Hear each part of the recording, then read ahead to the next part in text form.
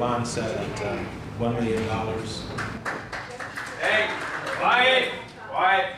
Let's ask them to leave the courtroom. Tiffany Smith's attorney says she was defending herself. He says Smith is a concealed carry permit holder.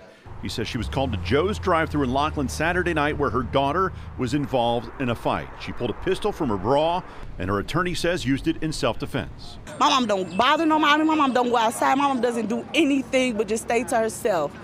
And to hear that my mom is in jail for murder, come on now. 32-year-old Lacey Ray King was beaten, then shot and killed, according to police. Both families agree the run-in started as a dispute between Smith's younger daughter and King's niece. My sister died in my arms.